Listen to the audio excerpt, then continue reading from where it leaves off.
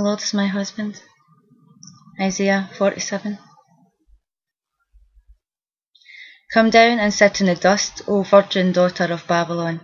Sit on the ground. There is no throne, O daughter of the Chaldeans, for thou shalt no more be called tender and delicate. Take the millstones and grind meal, uncover thy locks, make bare the leg, uncover the thigh, pass over the rivers. Thy nakedness shall be uncovered, yea, thy shame shall be seen.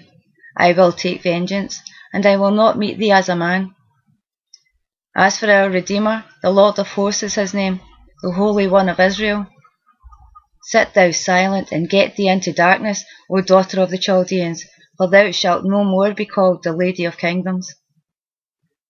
I was wroth with my people. I have polluted mine inheritance, and given them into thine hand. Thou didst show them no mercy.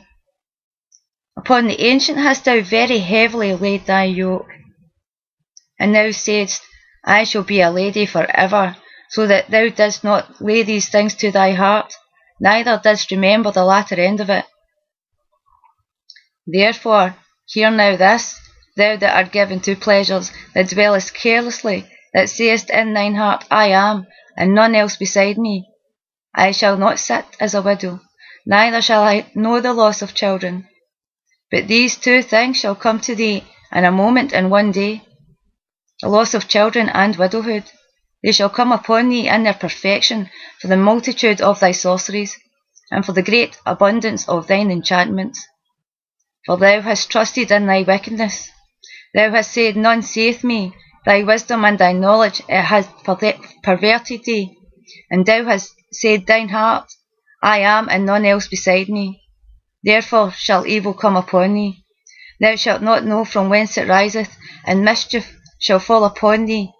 Thou shalt not be able to put it off, and desolation shall come upon thee suddenly, which thou shalt not know. Stand now with thine enchantments, with the multitude of thy sorceries, wherein thou hast laboured from thy youth. If so be thou shalt be able to profit, if so be thou mayest prevail. Thou art wearied in the multitude of thy counsels. Let now the astrologers, the stargazers, the monthly procrastinators stand up and save thee from these things that shall come upon thee. Behold, ye shall be as stubble, the fire shall burn them. They shall not deliver themselves from the power of the flame. There shall not be a coal to warm at, nor fire to sit before it. Thus shall they be unto thee with them whom thou hast laboured, even thy merchants from thy youth. They shall wander every one to his quarter. None shall save thee. The end.